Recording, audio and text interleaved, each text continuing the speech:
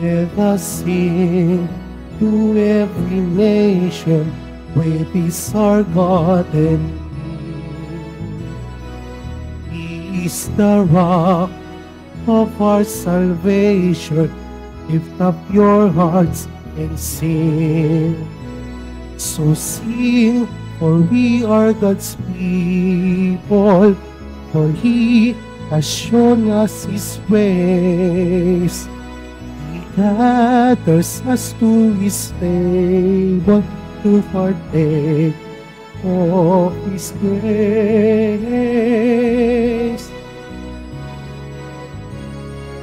Come, let us sing to every nation, great is our God and He is the rock of our salvation. Lift up your hearts and sing. Great is our God and King.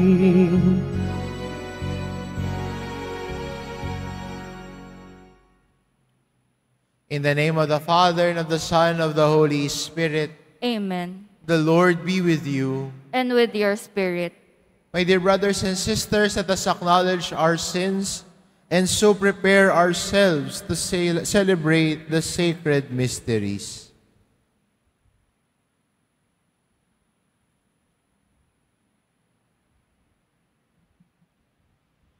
I confess to Almighty God, and to you, my brothers and sisters, that I have greatly sinned, in my thoughts and in my words, in what I have done and in what I have failed to do. Through my fault, through my most grievous fault. Therefore I ask Blessed Mary, ever Virgin, all the angels and saints, and to you, my brothers and sisters, to pray for me to the Lord our God. May Almighty God have mercy on us, forgive us our sins, and bring us to everlasting life. Amen. Lord have mercy. Lord have mercy. Christ have mercy. Christ have mercy. Lord have mercy. Lord have mercy. Let us pray.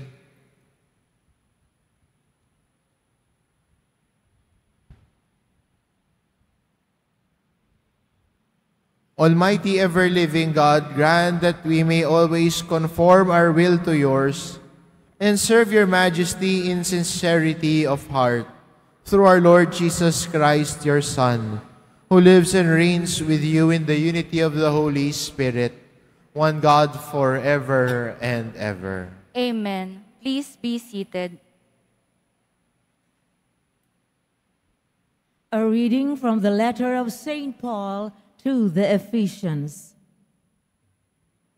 Brothers and sisters, grace was given to each of us according to the measure of Christ's gift.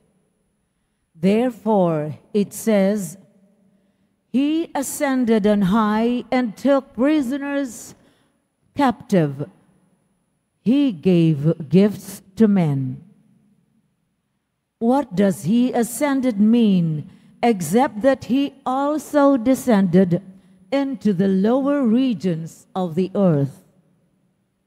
The one who descended is also the one who ascended far above all the heavens, that He might fill all things. And He gave some as apostles, others as prophets, others as evangelists, others as pastors and teachers, to equip the holy ones for the work of ministry, for building up the body of Christ, until we all attain to the unity of faith and knowledge of the Son of God, to mature manhood, to the extent of the full stature of Christ, so that we may no longer be infants, tossed by waves and swept along by every wind of teaching, arising from human trickery, from their cunning in the interests of deceitful scheming.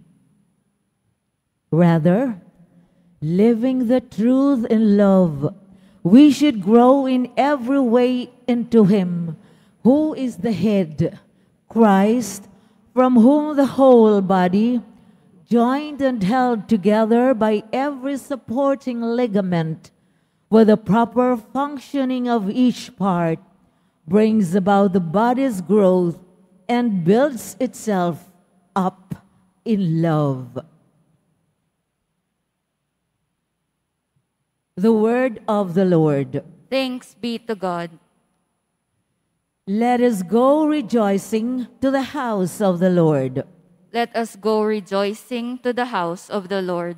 I rejoiced because they said to me, "We will go up to the house of the Lord." And now we have set foot within our gates, O Jerusalem. Let us go rejoicing to the house of the Lord. Jerusalem, built as a city with compact unity. To it the tribes go up, the tribes of the Lord. Let us go rejoicing to the house of the Lord. According to the decree for Israel, to give thanks to the name of the Lord. In it are set up judgment seats, seats for the house of David. Let us go rejoicing to the house of the Lord. Please all stand.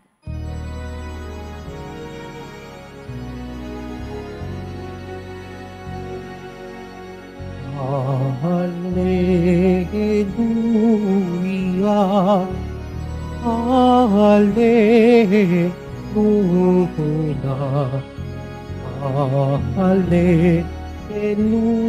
hallelujah, hallelujah.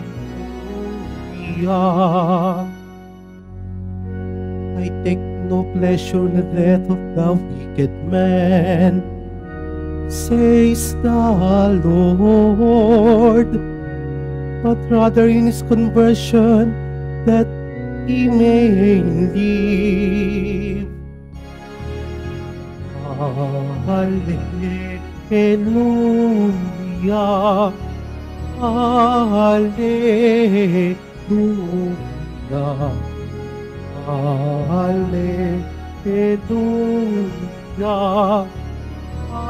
hallelujah.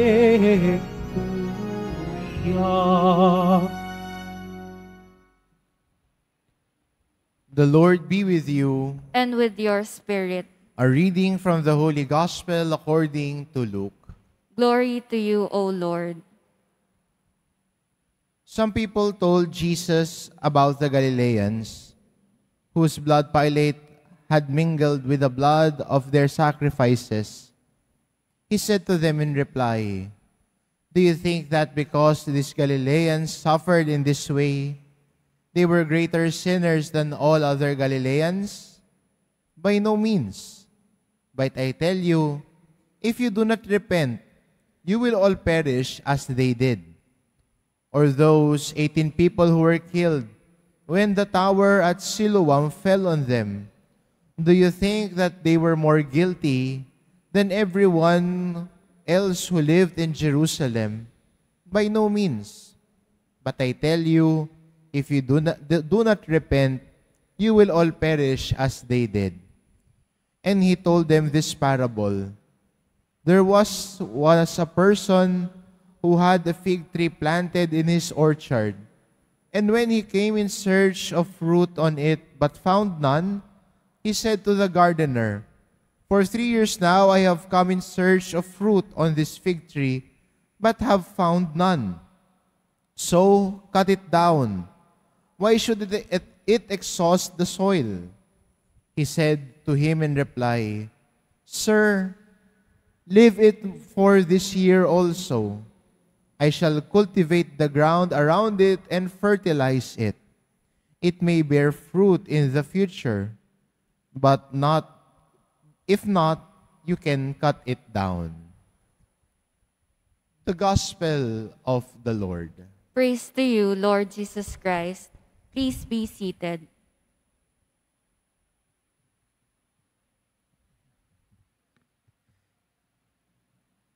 Jesus gave a parable in our gospel this morning, and the parable was about a fig tree that does not bear fruit.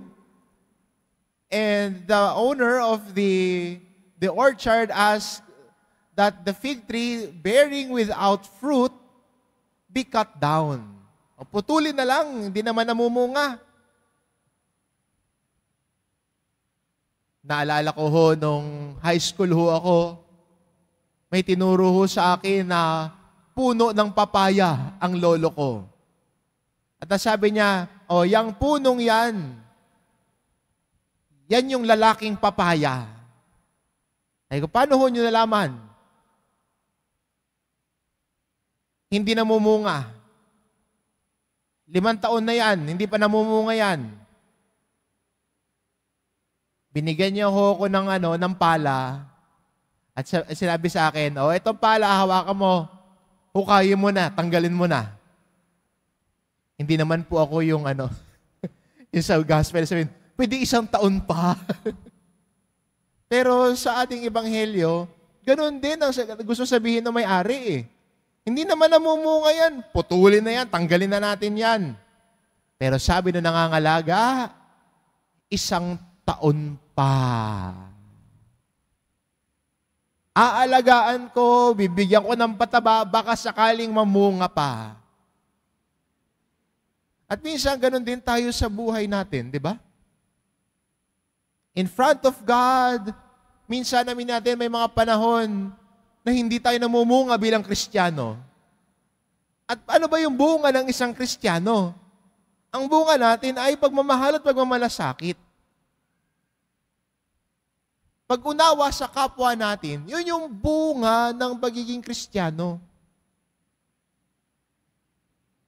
Kaya nga, di ba, ang paalaala sa atin ni Jesus, malalaman ng buong mundo na kayo'y mga alagad ko kung magmamahalan kayo.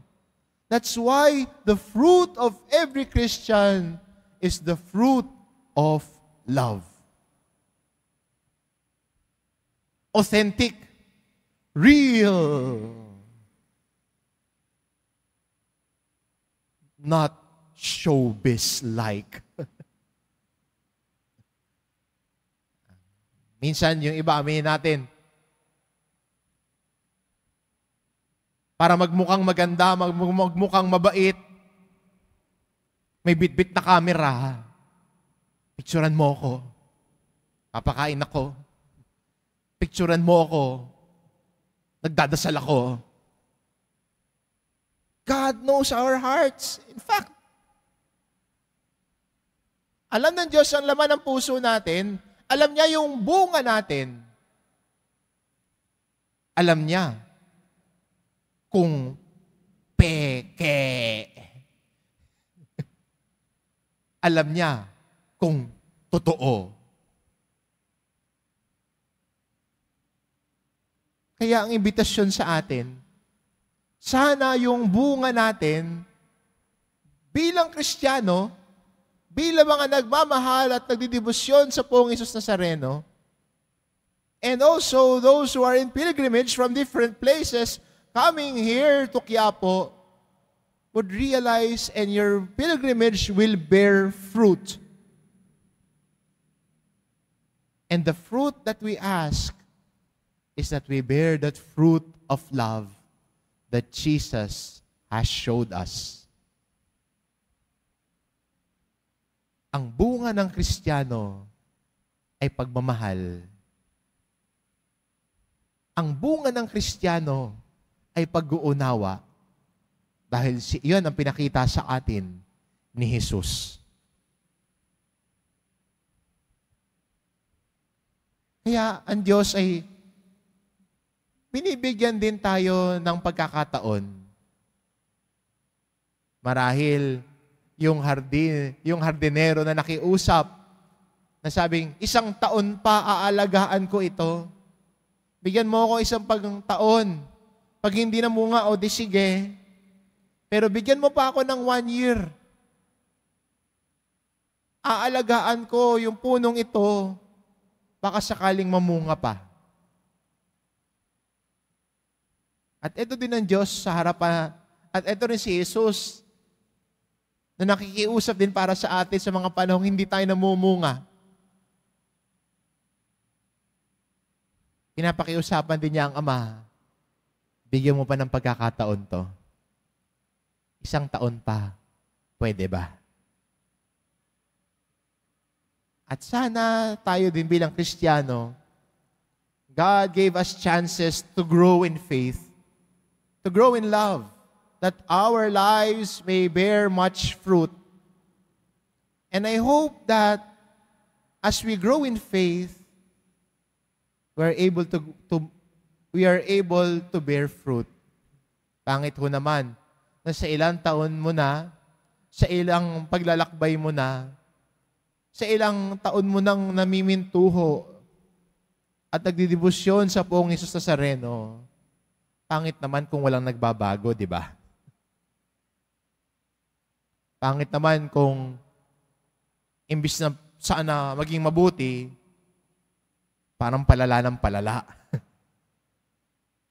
Na sana yung pakiusap din ng Diyos sa atin to bear fruit, and God gives us chances and is offering us chances once again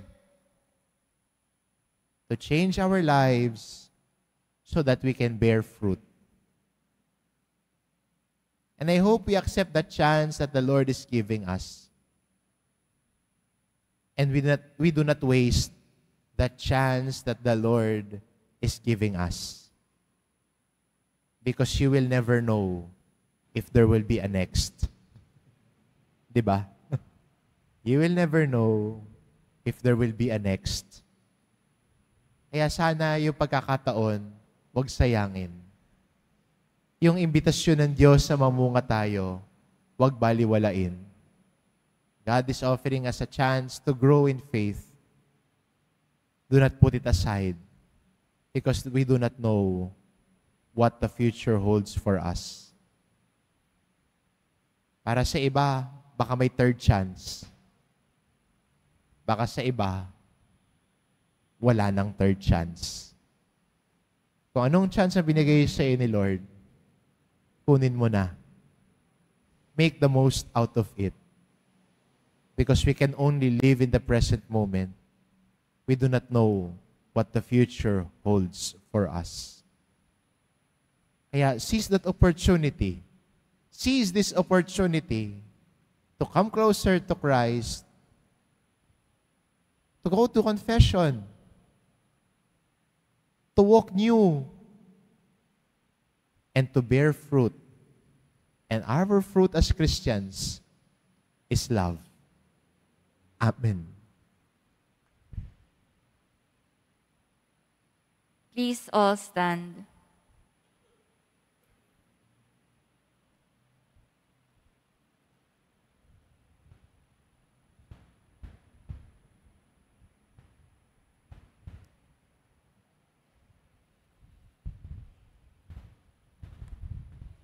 God is patient and aware of our miseries. Let us pray to Him to help us on the way to conversion and renewal.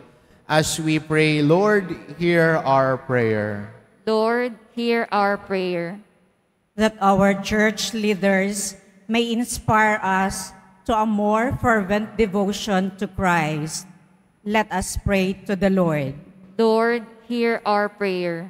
That our community may bear the fruits of prayer and penance and face the judgment seat of God with sincere and humble hearts.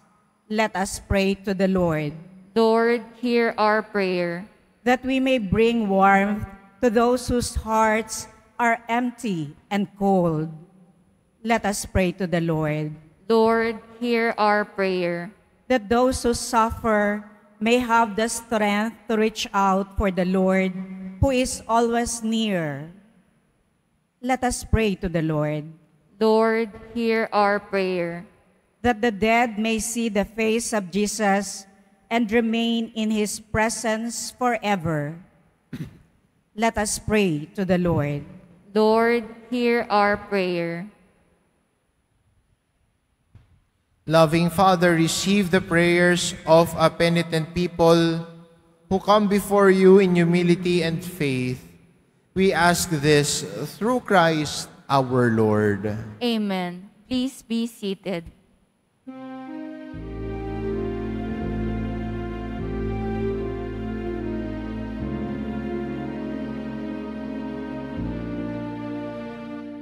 As we offer this bread, and as we bring you this wine, bless them, Lord Jesus.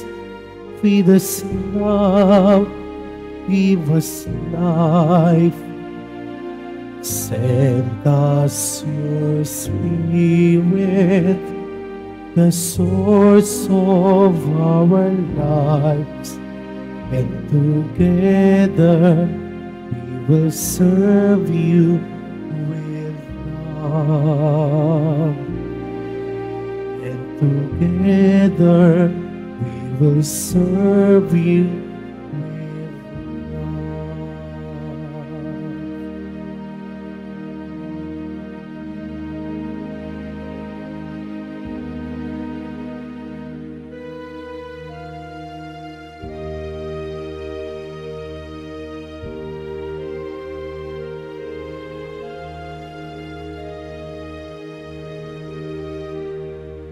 Please all stand. Pray, my dear brothers and sisters, that my sacrifice and yours may be acceptable to God, the Almighty Father. May the Lord accept the sacrifice at your hands for the praise and glory of his name, for our good and the good of all his holy church. Grant us, Lord, we pray, a sincere respect for your gifts, that through the purifying action of your grace, we may be cleansed by the very mysteries we serve. Through Christ our Lord. Amen. The Lord be with you. And with your spirit. Lift up your hearts. We lift them up to the Lord. Let us give thanks to the Lord our God. It is right and just. It is truly right and just, our duty and our salvation, always and everywhere to give you thanks. Lord, Holy Father, Almighty and Eternal God, for although you have no need of our praise, yet our thanksgiving is itself your gift, since our praises add nothing to your greatness, but profit us for salvation through Christ our Lord. And so with the choirs of angels, we praise you, and with joy we proclaim. Holy, holy, holy Lord God of hosts, heaven and earth are full of your glory. Hosanna in the highest. Blessed is he who comes in the name of the Lord. Hosanna in the highest. Please all kneel.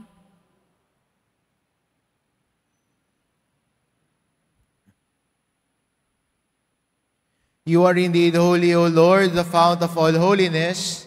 Make holy, therefore, these gifts, we pray, by sending down your Spirit upon them like the dewfall, so that they may become for us the body and blood of our Lord Jesus Christ. At the time he was betrayed and entered willingly into his passion, he took bread and giving thanks, broke it and gave it to his disciples, saying, "Take this, all of you, and eat of it, for this is my body, which will be given up for you."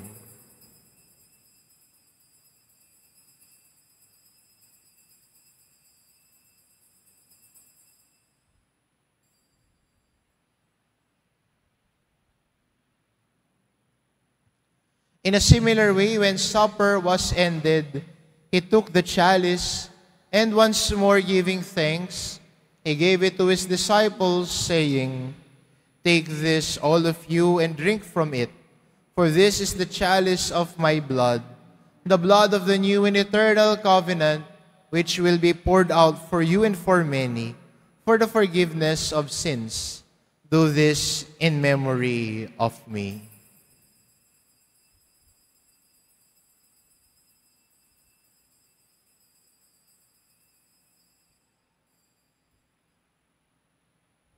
Please all stand. The mystery of faith. We proclaim your death, O Lord, and profess your resurrection until you come again. Therefore, as we celebrate the memorial of his death and resurrection, we offer you, Lord, the bread of life and the chalice of salvation, giving thanks that you have held us worthy to be in your presence and minister to you. Humbly we pray that partaking of the body and blood of Christ, we may be gathered into one by the Holy Spirit.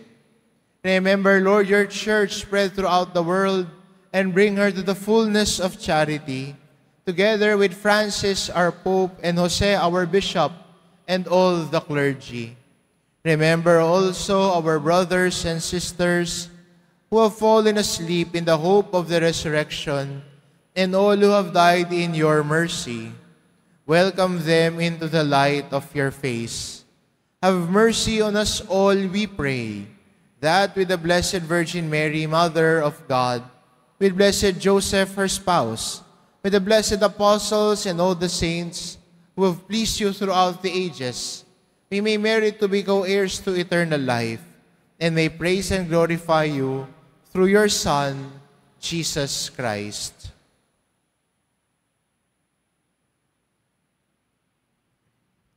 Through him, and with him, and in him, O God, Almighty Father, in the unity of the Holy Spirit, all glory and honor is yours forever and ever. Amen. At the Savior's command, and formed by divine teaching, we dare to say, Our Father, who art in heaven, hallowed be thy name. Thy kingdom come, thy will be done, on earth as it is in heaven. Give us this day our daily bread, and forgive us our trespasses, as we forgive those who trespass against us. And lead us not into temptation, but deliver us from evil.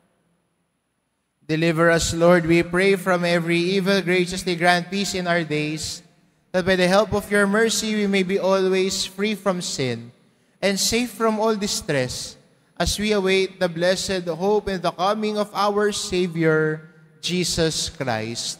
For the kingdom, the power, and the glory are yours, now and forever. Lord Jesus Christ, who said to your apostles, Peace I leave you, my peace I give you. Look not on our sins, but on the faith of your church, and graciously grant her peace and unity, in accordance with your will, who live and reign forever and ever. Amen. The peace of the Lord be with you always. And with your spirit. Let us offer each other the sign of peace.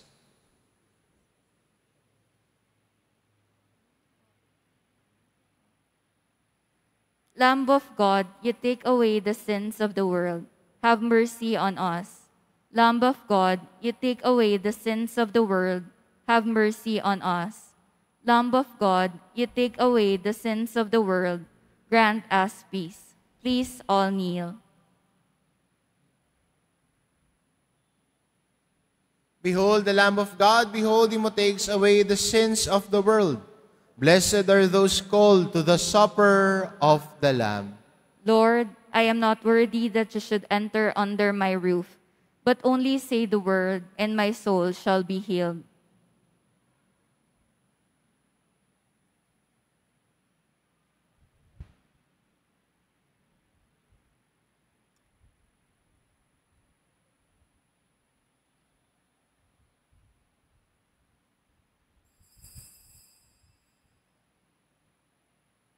Para sa lahat ng tatanggap ng banal na komunyon, sasagot po tayo ng amen pagkasabi ng pari o ng lay minister ng katawan ni Kristo at isubo agad sa bibig bago umalis sa harapan ng pari o lay minister. Sumunod po tayo.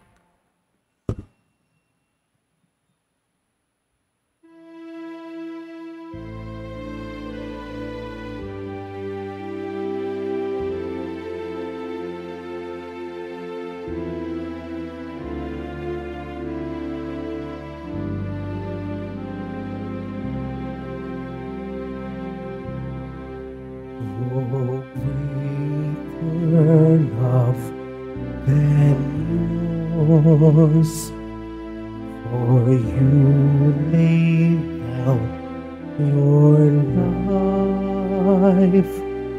For friends you called your own. No greater love than yours.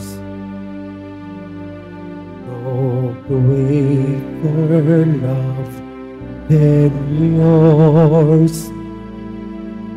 You took the bitter cup, became our bread and wine.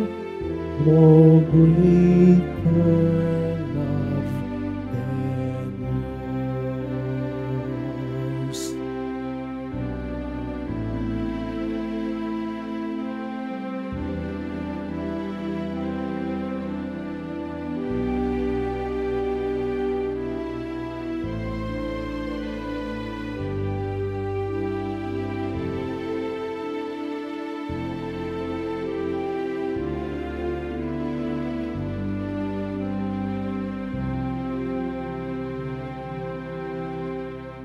Dakilang pag-ibig,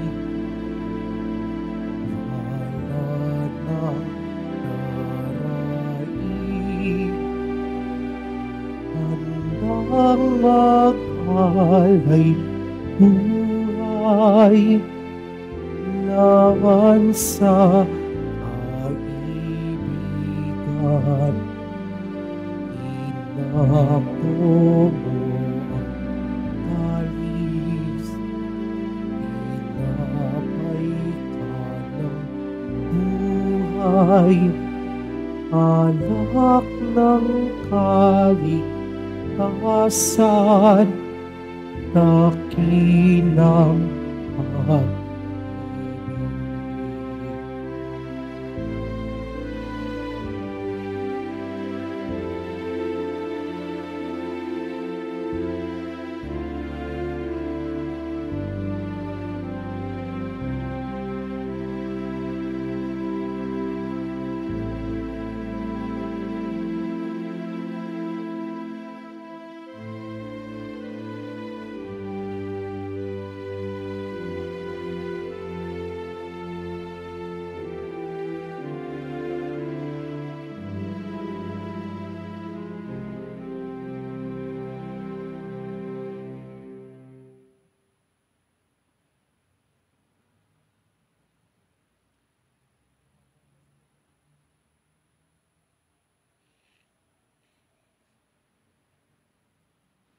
Announcement. Available na po ang ating mga All Souls envelope.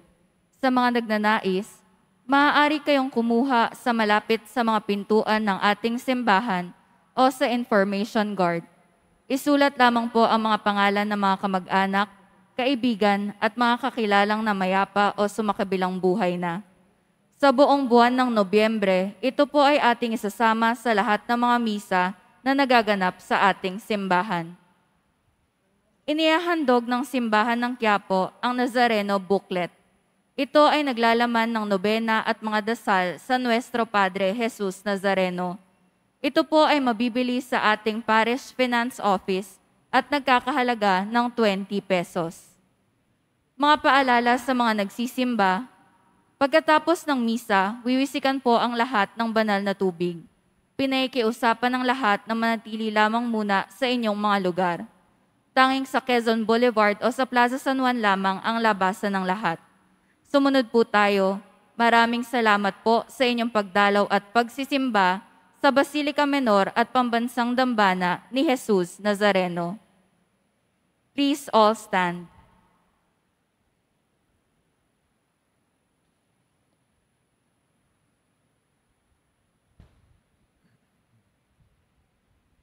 Let us pray.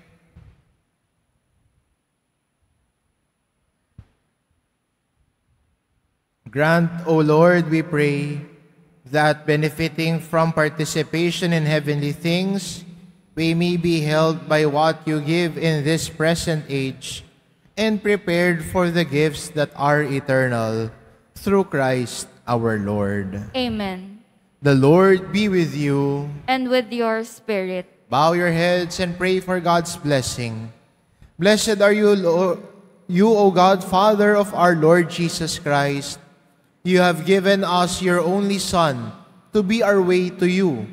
Make us follow him generously, faithfully, and lovingly, Merciful Jesus of Nazareth, you have revealed God's grace and unconditional love for us at the cross. You set your church in this world from which the true light would shine for all to see. Grant that we who even enter this holy shrine may walk in your ways as disciples of justice, peace, mercy, and hope. We offer our prayers for the sick, the oppressed, and the youth, and those in most need of your mercy. Hear our humble petitions. Bless these religious articles, that they may be fervent in prayer and charity. As we continue our journey as your pilgrim people here on earth, may we set our hearts on the road to heaven, our true home and reward, where you live and reign forever and ever. Amen. And may Almighty God bless you, the Father, and the Son, and the Holy Spirit. Amen. The Mass is ended. Go in peace. Thanks be to God.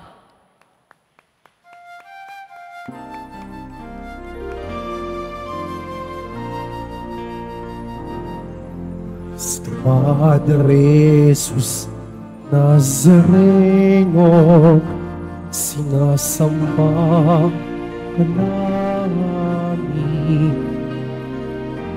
Inihinto ka namin, aray mo ang aming buhay at kaligtasan. Sa Padre Jesus Nazareno, iligtas mo kami sa kasalanan. Ang krus mo namatayan ay sagisag ng aming kaligtasan. Nuestro Padre JesusNazareno, pinarangal ka namin. Nuestro Padre JesusNazareno, pinuwalhati ka namin. Nuestro Jesus Nazareno, pinarangal ka namin. Nuestro Padre Jesus Nazareno, pinuwalhati